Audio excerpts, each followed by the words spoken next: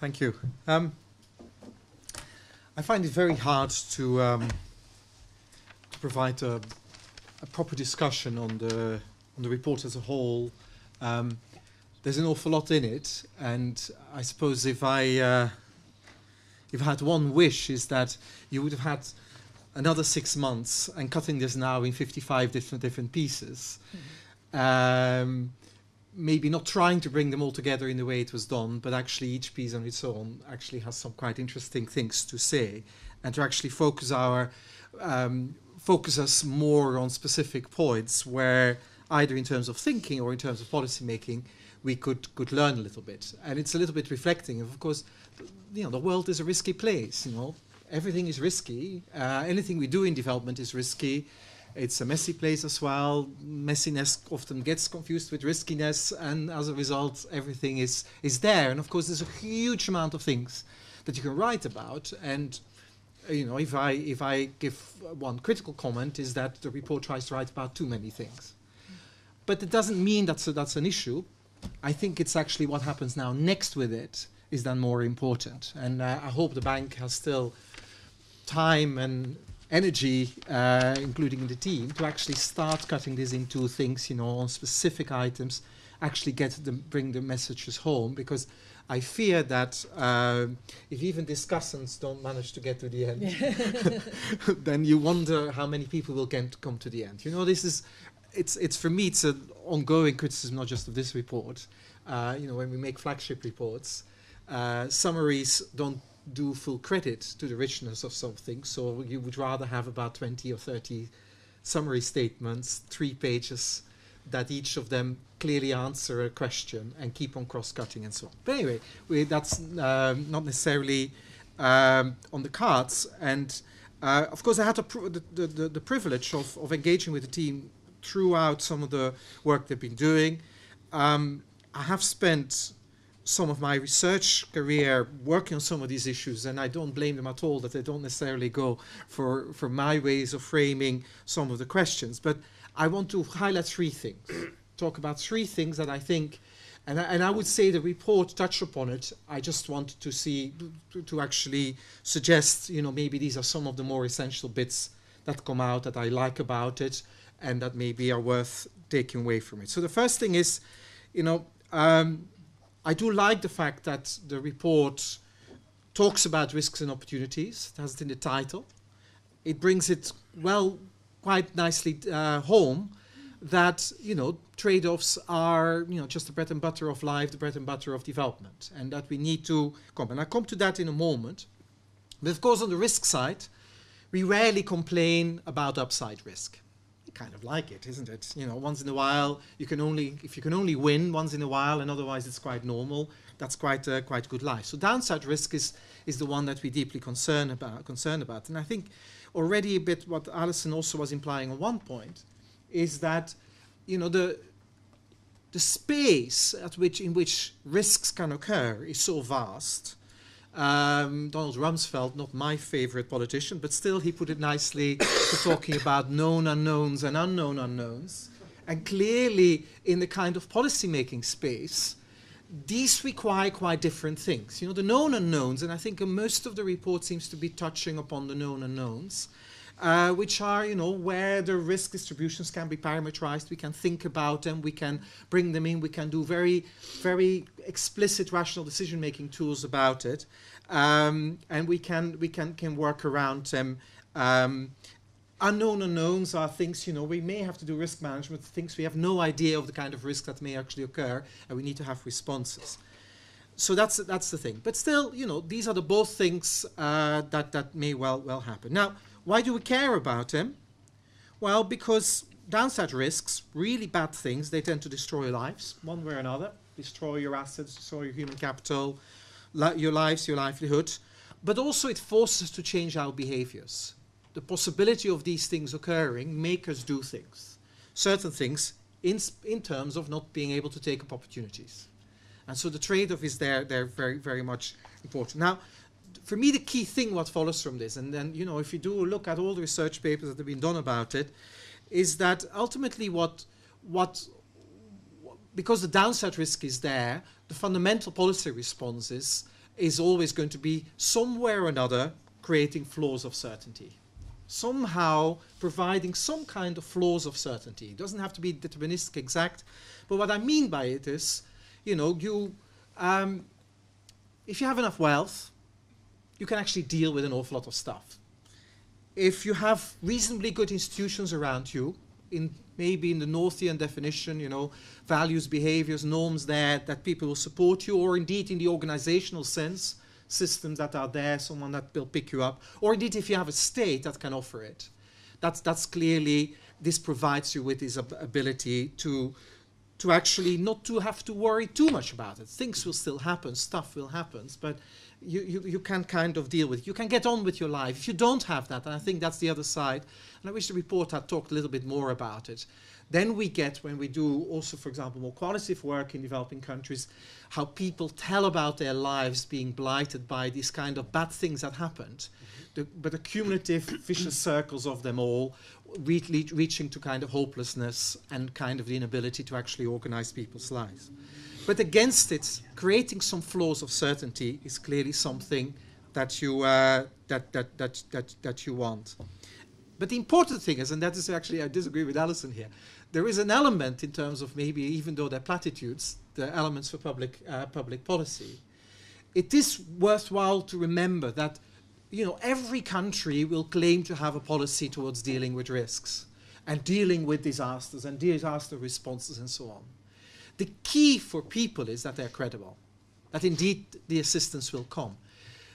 Not just because then they won't suffer when something bad happens, but they're not forced in their behaviors to all the time having themselves organized as well. And I think these behavioral responses are quite important. So credibility is something important. The predictability, the credibility of what is there in your society. And I think that's important because the key is there, then maybe you won't lose everything, there won't be any of this destruction, but you can also start changing your behavior.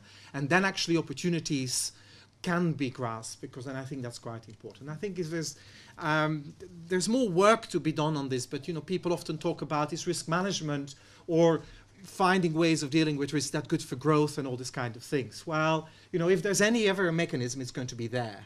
Is that actually there is some kind of floors of certainty that get created so that actually people can be an entrepreneur, they can start doing things. You know, if I fail in the UK as an entrepreneur, there is income support. If I fail as an entrepreneur in Ethiopia, there is destitution. So there is the kind of element that you want to have. So, and I think it's in the report, and this is actually not a criticism, and I find it like the central part on the risk management and the government responses. It's about credibility, creating that sense of hopelessness, creating that sense of certainty so that hopelessness then doesn't have to follow. Second point I want to make is that, and that's not just anything to do with the report, and in fact the report does some interesting things here and there, but it's definitely in the literature on risk versus opportunity, on the kind of, you know, analyzing all the risks that people are facing, seeing what it means for their responses, and then coming up with the policy recommendations around it. And I'm now going to go after a little bit some of the work that people do around resilience. Okay, and I do feel, I'm quite happy that you didn't emphasize it too much, but I do know also that, you know, you want to be a bit more careful, and I'm going to get in trouble. The problem with thinking that focuses too much on resilience. And the point is actually what the report nicely does, because risk and opportunities are important trade-offs, but also the responses towards risk may not necessarily be trying to do something about the second moment of the distribution, i.e. the variance, keeping the risks down, but it may be about creating new opportunities. And let me give a very concrete example. I was just reminded over lunch briefly of work that I've been involved in, but I find very striking. In economics and agricultural economics research, there's one data set that virtually anyone that now is in their 50s and is a development economist in the US will have written a chapter on in their PhD, which is the Indian ICRISAT data set, 240 poor, very poor in all meanings of the word, villages in India, in 3 villages in India, 6 villages in India in 3 districts. It has produced something like, I think, 300 peer-reviewed journal articles, of which an awful lot were about risk. because, you know, this is a panel data set. They followed between 75 and 84 these people, and they documented all the bad things that happened. Virtually every stylized fact that occurred in development economics until fairly recently, or the whole textbook of Deportray is basically informed by these 240 southern Indian villages. Now, what do we find there? So there's a whole research and a lot to do with risk coping, risk sharing. In fact, a whole lot of the research I've been doing was all inspired by all this kind of research on how to deal with risk, about drought insurance, about finding other ways of insurance, about how credit markets can help you with insurance, and you name it, it was researched. Anything to do with risk was there. I was involved in a study where we went back to all these villages, and anyone who was still alive who was interviewed by these people, and we did that 5 years ago, we tried to find them back. We found them, 81% of the people we found back, of those surviving, and most of the poor people that have managed to move up in the world, they did it through migration. They just didn't try to survive in a drought-prone area, trying to do drought-prone agriculture with all the kind of resilient ways of doing farming and or via the local insurance markets, all the thing. They did it something quite dramatic. They grasped the opportunities of development.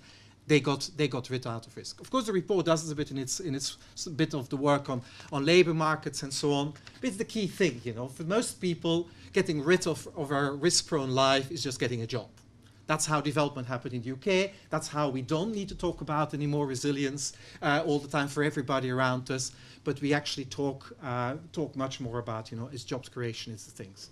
Development is the most powerful part of resilience, and we have to be very careful not to focus on second moments of distributions, but keep an eye that the most powerful way to get rid of a risk-prone life may well be to try to get out of it.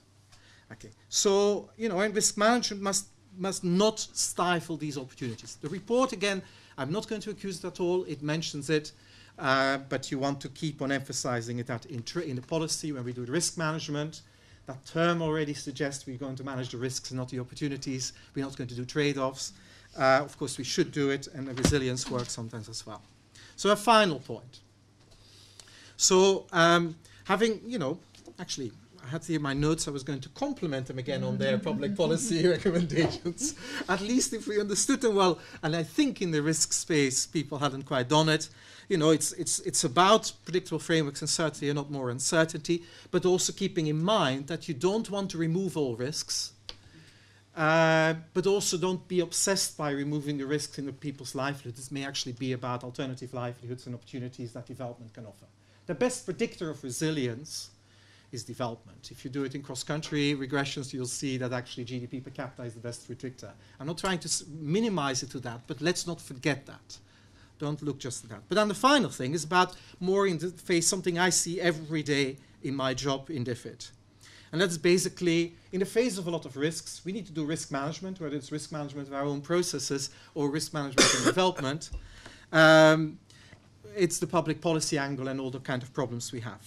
And actually I have in mind disaster risk management, but if you want to think about corruption controls in your systems, you could just as well think about it in the same way. And this is something, and I'm going to make a link, not necessarily that you will be pleased with it, but the next WDR, where I'll probably be discussing next year around the same time, is about behavioral economics. And actually, I do think that when we're designing risk management policies, it's probably very useful to learn to take note of a couple of things from decision science, from experimental psychology and behavioral economics, to actually keep in mind a couple of things. And I just mention a few things that I see every day and that I think in the whole disaster risk management area is really crucial. It's the biases we keep on getting. So what we talk about is that clever, intelligent, well-intentioned, good managers tend to make these errors in their judgments. And these judgments are very well known in human behavior across the world, across organizations. So the first one would be hindsight bias. And what is hindsight bias? Is that the very general statement that people like to say is that once something happens, you can't imagine anymore a world it hadn't happened before. You can't imagine the world anymore as it was before it. Put it very simply, what people find in experiments is that if something happens, something bad or good happens, you will respond to that much more than something that you knew well before, something bad, for example, that happened a long time ago. So think about it. Suppose there is somewhere a typhoon or something is happening, and suddenly you respond in your entire process and you say, well, surely our processes have to really be perfect to respond to a typhoon in a country that consists entirely of islands. Surely our resources must flow to be prepared in the future for that kind of disaster. And as a result, you actually say, well, you're not going to go back to what you knew before, what the risks of that kind of disaster happened, for example, with a massive drought in Africa, but you will actually think that's the one that need to do. But of course, in risk management, we make choices all the time. And you have to make a choice. Now you're going to make the choice relative to the event that has just happened. You're going to make your process entirely proof to that kind of process to make sure that that thing can work well. And meanwhile, you will start cutting on things that may well have equal or higher probability to happen in the world as a disaster. Of course, think of it in your own organizations. If you suddenly have, imagine if it's suddenly a corruption scandal of a particular type, you're going to get all your system changed immediately to be able to handle that one. But actually, the real risks, you're not even thinking about it. That's hindsight bias. Very important in risk management, we're getting our systems wrong because we keep on responding to what happened yesterday. We do that in public policy, on child protection, on anything you can imagine in public policy. In fact, we do this all the time. So that's one. And the second one is procrastination. Again, in disaster risk management.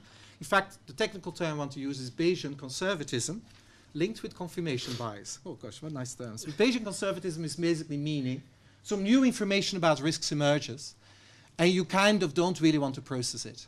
So something is happening. Say, suppose you get early warning system reports, something is happening. But you somehow say, look, in that part of the world, nothing is really happening. So you don't really process that information, and you're not going to add it into your prediction.